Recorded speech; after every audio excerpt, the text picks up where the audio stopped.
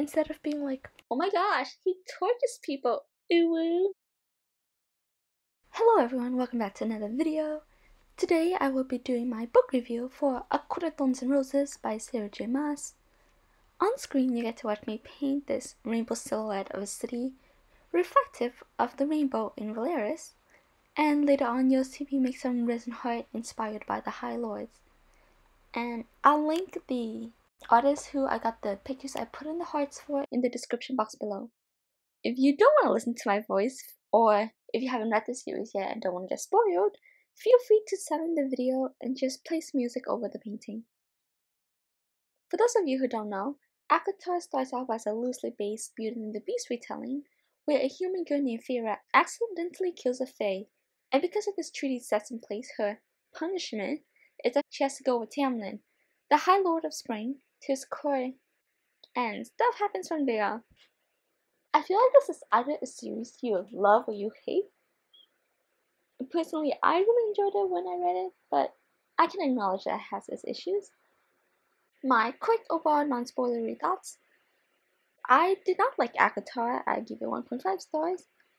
I didn't really care about the plot of Aftermath, but I really like Beast and the Inner Circle and just the banter.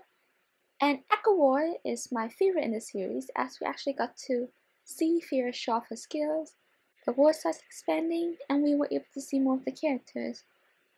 And I thought Aquafast was really unnecessary, but had banter, which was the main thing I liked in the series. Fun fact, this was my favorite series at one point, when I read Aftermath and ACOTAR in the span of 2 days, then spent the next week just rereading the series a million times during summer break. My hype has died down since then, though I still enjoy occasionally rereading some of my favorite scenes, and it's a nice series. That being said, I can acknowledge that there are problematic aspects. I'll go over some of them in this review. Honestly, half of them I didn't notice until I started binge watching rant reviews, and I was like, oh gosh, this is terrible. But the ones I did notice while reading myself, and that did bother me, I'll go into more during my review. So yeah, I'm just going to go straight into the spoiler section now, because I feel like this is a pretty popular series, and right now, either you've read the series, don't plan on reading the series, or will take forever to read the series. So yeah, let's start off with ACOTAR and why I hated it. The main reason why I could not get into ACOTAR was because I felt like it just dragged on and on, talking about their relationship. I do think that it is possible I might have been more invested if I didn't know ahead of time what happened to Tamlin's character in Aftermath.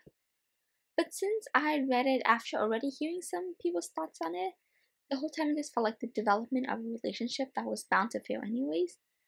That pre-existing notion of Tamlin and Beast was also the reason why I became so much more invested the moment Beast entered the page, which was halfway through the books anyways, and I don't know if it was objectively good. I just really enjoyed the tension, and the roast in that scene where Reese comes to Tamlin gives me life.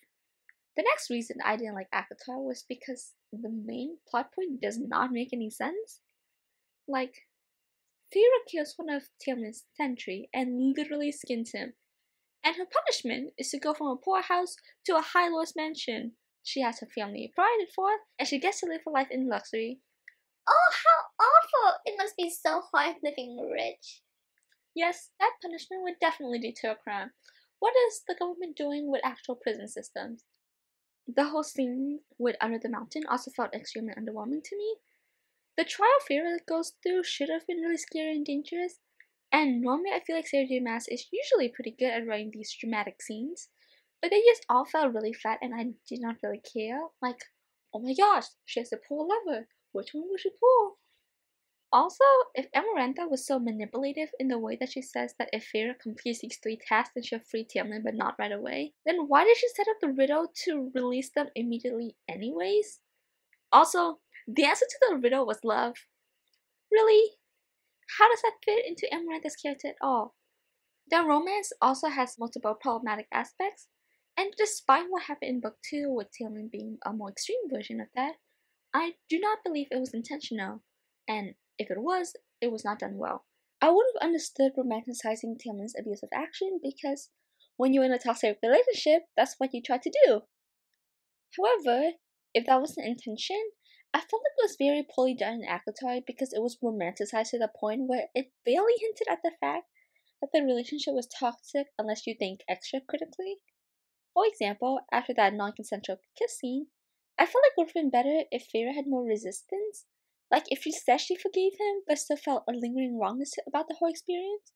Or at least do something hinting towards the fact that she didn't totally agree with what was going on, instead of, genuinely forgiving him and moving on like it was no big deal. Reese is another character I eventually found love with, but if he was meant to be the healthy relationship Feyre moves on to, then all the fucked up stuff he does in ACOTAR was so unnecessary.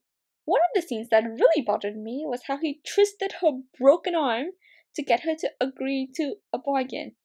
Swoon, right? Not only was it extremely messed up and not romantic, but it was also really unnecessary. Like, why couldn't he just talk to her about how she may get an infection and have Feyre agree to it right then and then? Also, bringing her as his consort and making her dance and drugging her and painting on her and whatever was really wrong. Like, I get that it was to anger Tamlin, but it was still pretty messed up. Later on, it's revealed that he drugged her so that she wouldn't remember the horrors she has to witness. Swoon, am I right? But I felt like it was still over the top and unnecessary. Then he's portrayed as this great person because he doesn't touch her beyond her waist and hands, and how he could have raped her but didn't. That bar is very low. I get that it was trying to show what he's willing to do for his people, but at the very least, I felt like Feyre forgave him way too easily. Most of my issues with Reese was gone by Akamath, but his sudden character shift was very ridiculous, so I'm just going to pretend ACOTAR never happened. Moving on to A Court of Mist and Fury. I guess I will start off by continuing my talk about Reese. I feel like A Court of Mist and Fury portrays Reese as this morally perfect character, but he's literally not. Don't get me wrong, I eventually fell in love with him, but I do see him as a very complex character. Akamath goes a lot into what Reese sacrificed and endured to protect his friends and people, but I felt like the fact that he was willing to become a monster to protect them was totally brushed off. Yes, he had good intent while doing it, and you understand his passion for his friends, but he still did mess up things, little things like killing and torturing people, and I feel like it could have added so much complexity to his character if Feyre went more onto that, instead of just focusing on what he had to endure and talk about the things that he had to do. I'm not saying he's an evil character, but I felt like could have dug deeper into the depth of his character, instead of being like, oh my gosh, he tortures people, ooh. That being said, the version of me that read this book initially did fall in love with him, and I'm not even sorry about that. I get it's a pretty common trope, but I still love how self-sacrificing and selfless he is, how badass and powerful he is, and just how much he cares about his people was really nice to see. Also, his flirting, despite being just slightly sexual at times, was golden and amazing comic relief. I also adored Feyre and Reese's relationship. I get that it objectively has its issues, but I still subjectively enjoyed it. I really like seeing Feyre's character development, how they work together to fight Hybern, and watching them go on these missions like retrieving the ring from the Weaver and stealing the book from Tarquin, which, side note, was such a good scene because Feyre is able to start showing her badass sides and getting close to him to know what it is. But Tarquin was also such a good person, and I would have loved to see more of him. Also, another side rant, I get that Fae lived for a long time and that 50 years of leadership is not long to them, but you know what? Everyone respects Feyre just fine after she's been there for a year, so if Tarquin isn't respected, that's his problem. Then again, I guess it's kind of hard to earn respect when you're helplessly trapped under Amarantha. Anyways, I also appreciate how honest Feyre and Reese's relationship was, in that it wasn't like things were suddenly perfect between them, but he's also really supportive of her and helped her tackle the quote-unquote darkness within her. But it wasn't like he just appeared and all the problems were magically solved, and she still had to work through them herself. The main reason I love the series though was the inner circle. I loved how each member has a really distinct personality, and their friendship was really wholesome and made me laugh so many times. Honestly, I'm pretty sure this would have been a 3-star read if it wasn't for them, But I just had so much fun reading and rereading their banter and casual roles. And they were also such a supportive and caring group of friends. Just a side note about books in general, I personally love side characters so much. I love seeing how different personality and relationship dynamics, and even how different characters relate to each other because of their history and what motivates their actions in a book. I think that those dynamics could add a lot to a story, which is why I like more complex stories that follow, or at least we get to see, a huger cast of characters. And I love seeing how different backstory and perspectives can expand our view of the story and the world. In addition, I feel like side characters are super interesting in that you don't always know their motivations or everything about them until the story starts expanding into their history, whether that's through their action or overtly long monologues that somehow make me fall in love with them. Anyways, back to the inner circle. Azriel was my personal favorite character besides Feyre and Reese. I related so much to his introvertness, but his occasional comments and snarkiness was just golden. I also loved how dark and mysterious, quote unquote, he is, but also how he has that kind and caring side. And I thought that it was interesting how Reese described that love as icy rage that couldn't be dulled. Also, I don't care about that stupid mating bomb that came out of absolutely nowhere. Azriel and Elaine are my OTP, and you can't convince me otherwise. I also really like Cassian because he was a very obnoxious and fun character, while also being this like warrior or whatnot. I do think his romance with Nesta was kind of overly angsty, but I do think it offers a really interesting contrast from the romance between Feyre and Reese, and even the more romantic tension with Azriel and Elaine, which, again, you can't tell me doesn't exist. Also, I love the inner circle as a whole, but the friendship between Cassian, Azriel, and Reese is still one of my favorite friend groups to read about. Moore was okay. She was a fun character, though I didn't really fall in love with her. One of the things about her that I did find interesting was the dynamic between her and her family in the Court of Nightmares. I'm not really sure how I feel about her coming out as a lesbian. On one hand, yay representation, but at the same time, I felt like it just was just kind of there and nothing really happened with it. Also, I understand how it would be hard for it to come out, especially considering the amazing people that she gets to call family, and what happened after she got betrothed to Eris. But at the same time, I feel like tagging someone along who is your friend for 500 years is just a bit excessive. Like, I feel like she could have said that she wasn't interested in him or something. I don't know. Last up is Amryn, and I loved Amryn so much. I love how she's so cynical and cold, but also so sassy and badass. Some of my favorite scenes with her was when she complained about how pathetic everyone is, when the book was whispering these poetic things about Feyre and she just tells her to shut up. All the times when she complains about the inner circle taking up space in our home, when she says, quote, the quickest way to a man's heart is the fourth and fifth rib, or when she's just ranting about how she has the right to be grumpy after saving all their lives in Aquafast. Cause honestly, true. I also really like the scene when Feyre was really afraid to go to the bone carver because she's afraid of not being able to get out the mountain, and Amryn gives her this necklace saying that it would keep her safe even though it was just a random necklace to give her confidence. I will say though that I could not care less about her romance with Varian. Some of my favorite comic relief scenes involving the inner circle includes when they first met, and you can tell what the conversations would be like when literally the first thing Cassian says to Feyre is like, come on Feyre, we don't bite. Unless you ask us to. Great first impression. Also, the entire first conversation when they had dinner together was just great, and we were really able to see how their different personalities stood out against each other. Not with the inner circle, but about the inner circle. When Reese and Feyre were going to the Weaver's place, and there was this obvious romantic tension between them, but then Reese has the guts to taunt her, and it's not like, if you needed to move on in a physical sense, I'm sure Cassian would be more than happy to oblige. Like, shut up. Speaking of Cassian, the scene after Feyre and Reese got their mating bond, and Reese talks about how he's in this haze of just him being overly protective of her, and then he comes back and Cassian is like, Feyre doesn't look too tired. Maybe she could give me a ride. And Reese attacks him. I know it was just to take the edge off him, but I feel like even if he didn't need to, that's exactly the kind of petty thing Cassian would say. Also, I loved all the casual insults in Rose, like when Reese was like, trust me, there's no party, only a massacre if Cassian doesn't shut his mouth. Or when Cassie is trying to train Feyre and Emlyn is all like, hear you the first time you said it. So yeah, moving on, a couple other things that stood out to me is that Sarah J. Maas has this very dramatic writing style. And it was something that really lends itself to create these powerful scenes sometimes and make me roll my eyes other times. Like the whole, and I meant the males. like literally no one cares.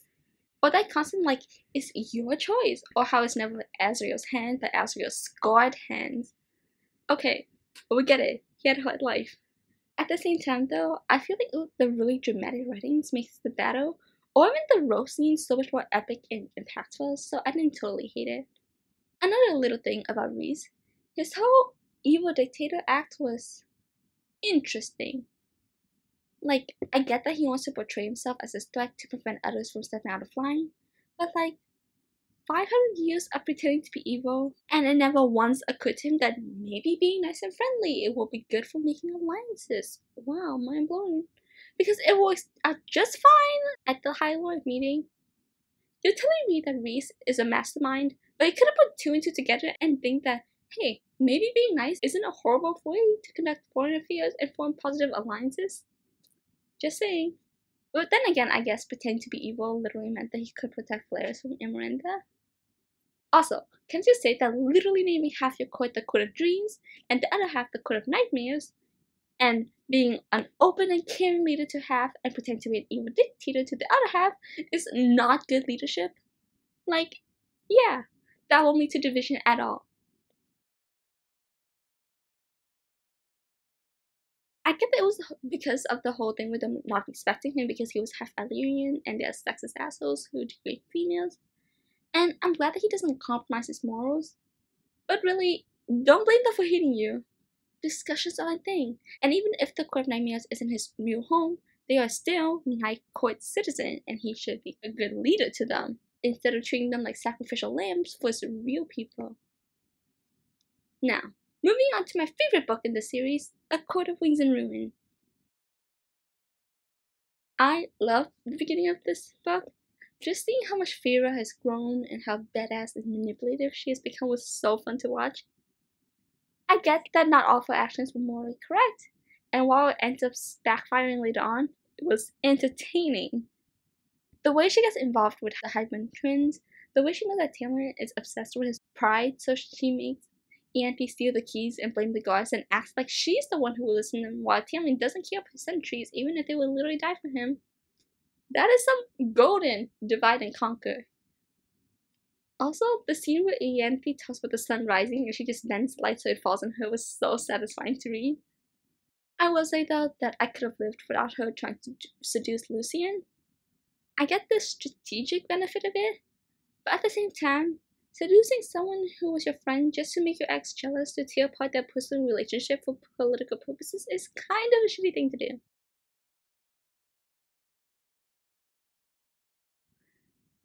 But at the same time, Tamlin wasn't really good friend to begin with, so like, I also felt like the dynamic between Feyre and Tamlin after she manipulated and left him at the beginning of ACOTAR had a lot of potential to be developed well, but it just kind of fell short. A lot. I felt a little bad for Tamlin in the beginning because you can tell that he's remorseful and really wants things to get better between him and Feyre, and the whole time Feyre's just like, haha, too late. But at the same time, Tamlin was literally such a narcissist. Like, his girlfriend ditches him, and he's convinced that the only way something like that could happen if another guy literally went into her mind and twisted her thoughts against him. Like, maybe crazy thought, have you considered the fact that you were just a possessive asshole who locked her in her house even though you know she's dealing with PTSD, huh? And like, he acts like she's obligated to forgive him even though that's her choice. Am I becoming Reese? Later on, I really like the scene where Feyre and Azriel goes to Hybern's camp thing to get Elaine back, mainly because I love the intensity of the battle and Elaine and Azriel are my OTP, but also the way they were in danger and Tamlin ends up saving them was really cool to see. I feel like that scene says a lot about his character, but I wish they were able to have an actual conversation about it later, because they just kind of went from throwing insults at each other to publicly humiliate the other person at a meeting to him telling her to be happy and save Reese, which is another scene that says a lot about how much he genuinely loves her despite his really not loving actions before. though I guess he was dealing with his own issues after seeing her get hurt at Under the Mountain. Then, in ACOTAR, they hate him again, which is fun, I guess. I do think he'll probably play a role in the future books just because Reese was nice to him at the end. So yeah. Moving on to after Feyre is freed, I do think the novel slowed down for a while. Then, we get to what is undoubtedly my all-time favorite scene in the entire series, and that is the meeting with the High Lords. It was a scene I was waiting forever since it was announced because we finally get to see Tamlin and Reese together.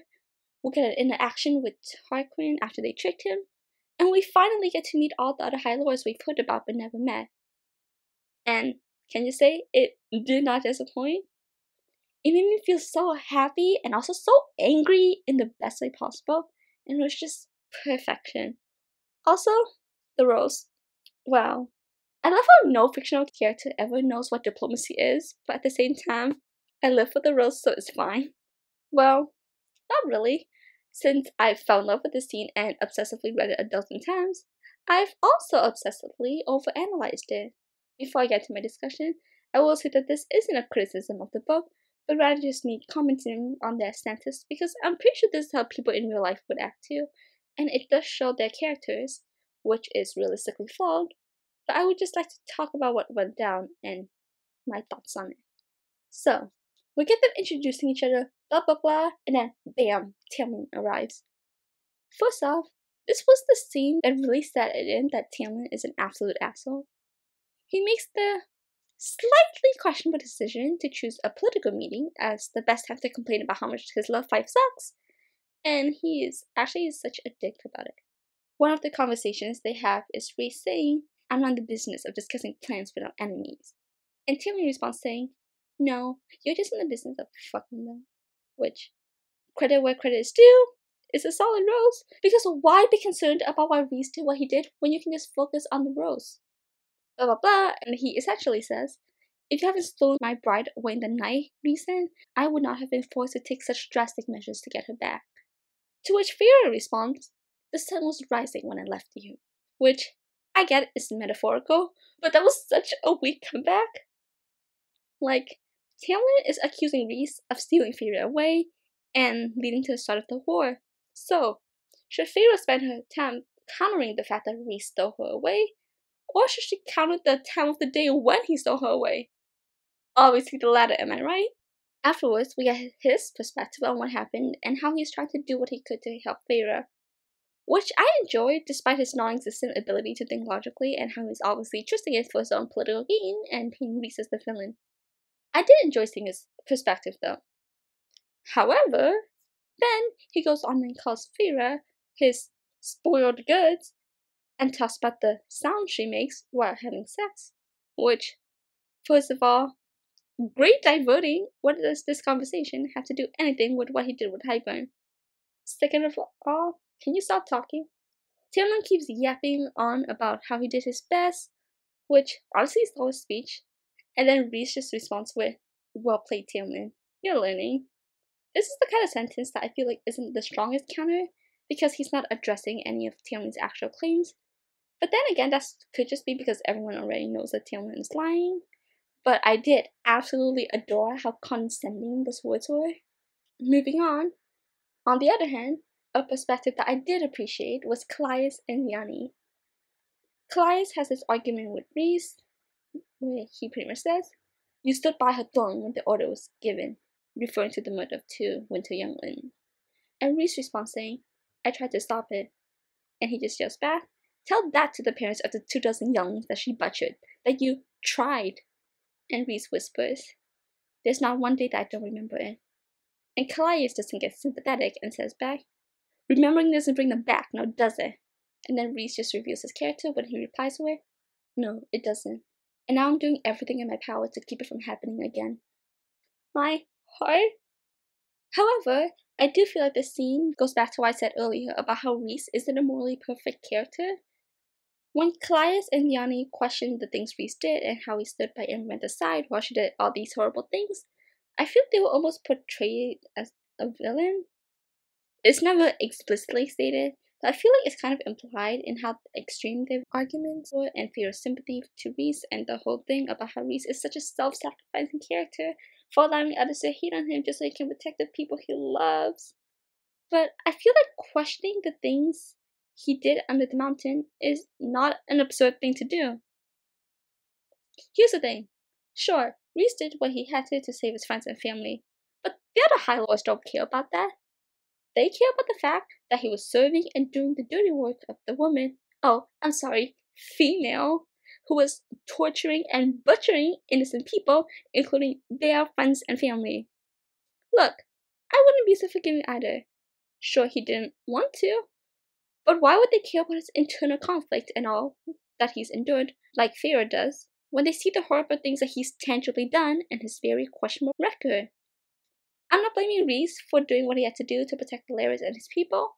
In fact, given the reality that he couldn't stop Amarantha, I think he did the right thing. But I'm also not blaming Callias and the other High Lords for hating him either. At the same time, though, I did not understand the objective or end goal of any of the High Lords when they were throwing insults at him. Like, it's obvious that Hybern is the main threat and the common enemy, especially after the attack on that summer city whose name I don't know how to pronounce, raising an army, sending his nieces to scout the border, and, this little thing called 50 years of Amarantha's tyrannical reign. Like, I don't think that even they are so stupid as to think that he's not the enemy. Maybe they don't know what the reader knows, but it's not that hard to figure out that Reese cares. Like, Reese served under Amarantha, and it's revealed that Hybern attacked on a city that Amarantha didn't know existed and therefore couldn't attack. A city that just so happens to be Reese's home and the Night Court. I don't know, maybe put two and two together and realize that maybe, just maybe, he did what he had to protect his people. Which, by the way, was more than they ever did. And maybe, just maybe, this translates to the fact that he actually wants to protect Prythian. Look, they don't have to like him as a person. I get that. I agree with that. But these people are the rulers of Prythian, and they should probably be smart enough to recognize that the threat is Hybern. And after what happened, why would you dismiss his army of Illyrians, who are a pretty predominant fighting force in an actual battle? I can even get not caring enough for the humans to want to fight for them, but after Hybern kills the human, he'll turn around and try to conquer Prythian, so do they not want to offer any resistance? Also, there's a scene when Tiamat says, "Will we fight Hybern just to find ourselves for the king and queen of Prythian?" So, do you not want to fight Hybern? Because if you don't stop Hybern, he'll be the king and there won't be a Prythian for Reese to be king of. Tiamat may claim he's not a spy, but he's doing a great job at dividing and conquering them. I get that they're skeptical of Reese's loyalty after he served under Amarantha, but Reese also brought a very good argument that they're all in a room, and if he felt like it, he could just break into their minds and they would be absolutely helpless to stop him. And I'm sorry, Baron, but scoffing is what you do when someone says something absurd. It isn't an effective counter-argument to a perfectly reasonable statement. Also, some of their stances made no sense. Baron takes his beef with Reese a step further and essentially says, Reese is such a horrible person for what he did while working under Amarantha for 50 years, so, because I despise him so much, I'm going to work with Hybern to stop him. Keep in mind that Hybern is Amarantha's leader. Yeah, makes sense. I could understand if they didn't want to fight with the humans because they're still struggling since Amarantha's rule, and genuinely believe that Hybern wouldn't invade them if they worked with him or whatever. But you cannot pair that up with talking about how Reese is such a horrible person for standing by and not doing something while under Amarantha, because the reason he did that is because he didn't want his people to get hurt, and you're just being a massive hypocrite. So yeah, moving on from the meeting, other scenes I liked include the scene where Reese was upset that Cassian disobeyed his order, and that he put his life at risk, and Cassian replies saying that Reese isn't the only one who could sacrifice himself. My heart? Eris is a character who I think plays an interesting role in future book, hopefully. From Moore's perspective, he's definitely an asshole with how he abandoned her. But then there's a scene in the Court of Nightmares where he talks about how he didn't have more because he knew that she hated him and didn't want to be bound to her. Which, is kind of a shitty reason to leave someone to just die, but it's fine. But he does show his lines when he chose to disobey his father when he was supposed to kill Lucian. Also, the Surya's death was so ridiculously sad. I also think that what the Surya said when they told Feyre to stay with the High Lord was pretty good foreshadowing, because, you know, being a little more specific and telling her which High Lord would have been too much to ask for. But whatever. I'm not going to go with battle, but it was pretty epic seeing all the pieces come together. Finally, we have A Court of Frost and Starlight. ACOTAR doesn't have much of a plot, but honestly, I didn't even really care because the plot wasn't what made me like the rest of the series anyways. I mean, like, obviously there's a couple scenes here and there that I enjoyed, aka what I talked about earlier, but the main highlight for the series for me was their friendship and banter anyways, and yeah, this was a fun book other than hanging out and joking around and talking about absolutely ridiculous things like peeing. The most serious thing, I think, is Nesta's internal conflict, and I'm honestly not sure how I feel about her. On one hand, I get that she's been through a lot of mental health stuff after the war, and I get avoiding people so they don't feel bad for you, because honestly, that's me. On the other hand, the way she just totally took advantage of Feyre's generosity without actually doing really annoyed me. And it was weird how, at the end of Act 4, Cassian was all like, my one regret in life was that I couldn't spend more time with you or something like that. And now that they have more time, they don't even spend it with each other. Their relationship really reverted back to the beginning of when they first started hanging out, so I felt like the progress was undone. Though I do look forward to seeing how her mental health issues will be addressed in the rest of the series, and I'm interested in seeing what becomes of Nessian. So yeah, that will be all for this video. As always, you can leave your thoughts in the comment section below, and leave a like on this video if you enjoyed it, because I do plan on making more book reviews because I really enjoyed making this one.